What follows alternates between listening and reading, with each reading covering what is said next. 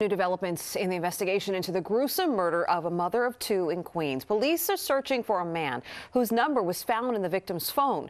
ABC's Eva Pilgrim has the very latest. New details emerging in the murder of a New York mother. Police are looking at several potential clues from Orsoya Gall's cell phone, saying she had the numbers of three men. Investigators want to talk to one of them. You want to see what his relationship was with the victim. You want to fine tune that and find out exactly what was the last time they spoke, when the last time they were together. Authorities say the man, who police aren't calling a person of interest or suspect at this time, is familiar with Gall's home and may have had a way to get in. Orsoya Gall was stabbed dozens of times in her basement late Friday night, dying from those injuries, while her younger teenage son was reportedly upstairs.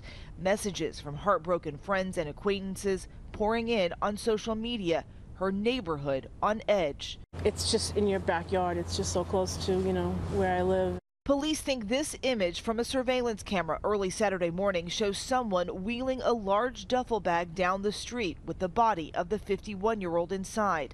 Gall's body was found in what appears to be that same bag dumped on the side of the road near a park. But most importantly, in this case, where such rage, such hot blood, you want to see exactly what the relationship was. In the hours before her murder, police sources say the mother of two went out with female friends in Manhattan before going to a restaurant near her home alone. Police think she either met her killer as she was leaving or when she got home.